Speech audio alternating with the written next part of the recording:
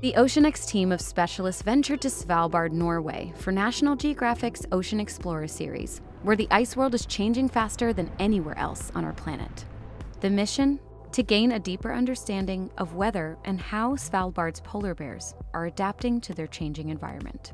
To measure how quickly the glaciers are retreating, we went to one of the largest ones in the region, a glacier with an area 10 times larger than New York City, and dropped in a drifter. The small floating sensor passively follows water flow while collecting speed and pressure data, which it radio transmits back to scientists. Glaciers are changing up here very, very fast. And they're melting, and every year we get more melt. We don't know how much water actually is flowing through these channels. How fast is the water flowing? At what temperature is it? And a big challenge that we are facing is we can't measure it. Go, go! I'm just letting the boat know that we've got these 2 drifters that we're about to send out. Okay, 3, 2, 1, and off you go!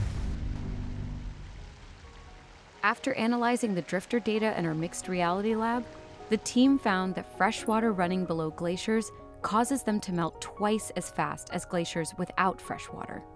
The findings point towards the conclusion that if the climate keeps getting warmer, the habitats of polar bears remain at extreme risk, since they can't adapt to the changing climate quickly enough.